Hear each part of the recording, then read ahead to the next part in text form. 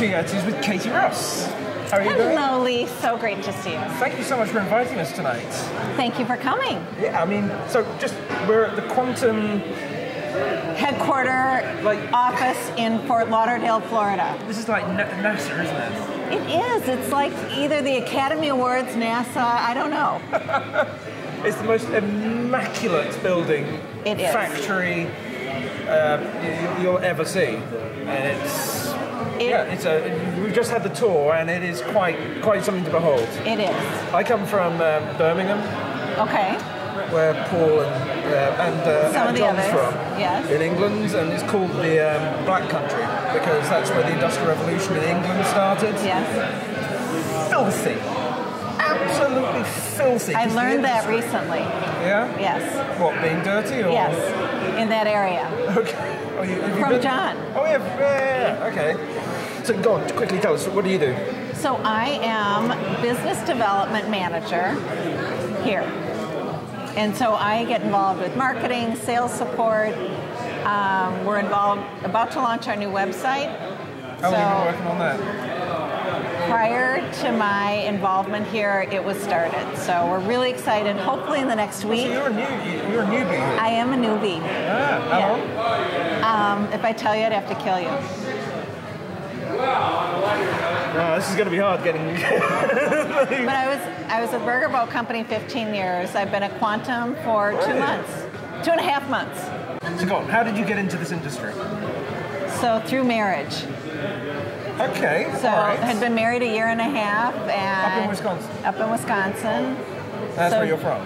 No, I'm a Minnesota. I'm a Minnesota girl. Absolutely. So after a year and a half of marriage, David said, "You know, I'm frustrated with he had sold his business and wasn't going the direction he wanted." So he said, "We got a boat," and he kind of, heard about Burger Boat, the plight of it shutting down in 1990. 20-minute notice, the company was shut down, and so it kind of tugged at his heart.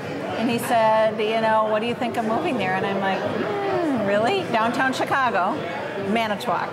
Downtown Chicago, Manitowoc. So away we went to Manitowoc.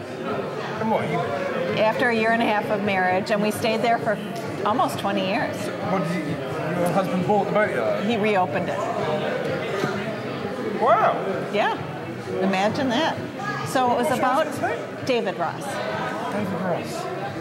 So again, this is what's great about this show. I mean, I should know that name. No. So he's name. now with Yatsu here in Fort Lauderdale. Right. Okay. And I'm with Quantum. So what was your role at Burger? Marketing. So did that for 15 years. Took a bit of a hiatus. Got into custom software development. Custom software. Okay. And a restaurant. So hold on. So you're one of these I don't recommend the restaurant business if anyone's. So you're one of these rare people who tried to get out of the industry and then it pulled you back in. Back in. I know. Here I am. So how do they find you? Is this like David and John are close, and it just kind of was a discussion, and before you knew it, we were talking, and then it just happened. So I started, beginning of October. So you're doing business development here. And I am. I mean, the company's already seems to be well established. It is. So where else you guys want to go? So we're really trying to channel the direction. We do want to really grow the military business and commercial business. Is that something? So the stabilizer thing. Yes. Is that something that's on every military boat, or is that something that?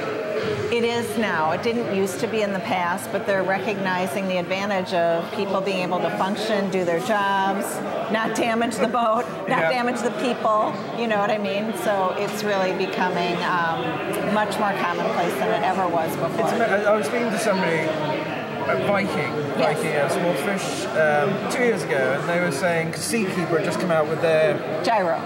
Yes. No, it wasn't 2 years. It must have been like 5, 6, 7, whatever it was. Yeah. And they're like, in 10 years, 15 years' time, people will be on a boat and it won't rock, and they'll be like, do you realise in the old days, boats used to rock and people used to get seasick? Well, nah, that's not the way it was. Yes. That's the way it's going to It be has eventually. evolved. So in 1999, Quantum was the first to develop the zero-speed stabilization. First company, their technology. And in 2000, it was put on the very first boat. And that changed the yachting industry. Completely changed the yachting industry. It wasn't perfect at first, and they tweaked it, and they, it was trial and error, and then they got it. And since that happened, it was as though people would be sitting in a marina or at anchor, and they'd see a boat that wasn't rocking. They'd be like, what is that? And suddenly it became just absolutely a domino effect where everyone had to have it. So it did, when you think about, do you want to be sick on a boat or do you want to be comfortable? There's no question, really. It's just... Absolutely. Yeah, there's no question. Yeah. Well, wonderful. I know you've got to go and give the tour. Yeah, I will. I will give the tour. She's needed. So I am. Well, But thank you. Thanks for inviting us. Thank you so much. Thanks for being on the show. Thank you.